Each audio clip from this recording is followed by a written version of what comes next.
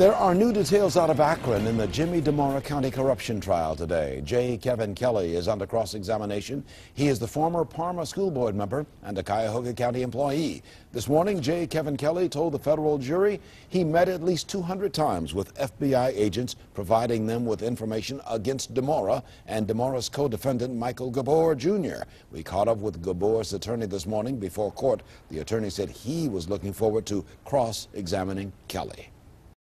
You know, it's just been the longest week sitting there since Monday to hear him spewing his nonsense and not get a chance to get up and talk to him.